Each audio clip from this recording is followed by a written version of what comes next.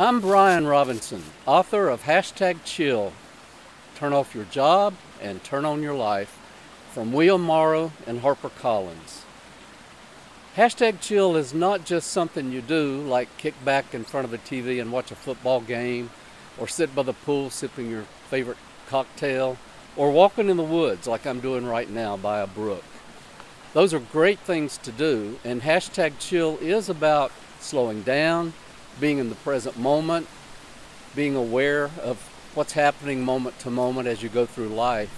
But it requires more than just doing. It's a way of being in the world. It's the way we face hardships in a more positive way. Let me tell you what I mean.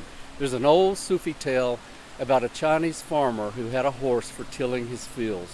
And one day that horse got loose. The horse was the most valuable thing the farmer had, and so all the neighbors said, "Oh, what bad luck you have, this is terrible." But the farmer said, "Bad luck, good luck, who knows?" Well, the next day that horse came out of the mountains leading a whole herd of wild horses behind him. And all the neighbors said, "You're a very rich man, what good luck you have." And the farmer said, "Good luck, bad luck, who knows?" Well, the next day, the farmer's son is trying to tame one of the wild horses, and he was thrown, and his leg was broken. And all the neighbors, of course, said, "Oh, what bad luck you have, we're so sorry." But again, the farmer said, "Bad luck, good luck, who knows?" A month goes by, and the army comes through to conscript all the young men to go off to a bloody war. But the farmer's son didn't have to go because of his broken leg. Is that bad luck or good luck?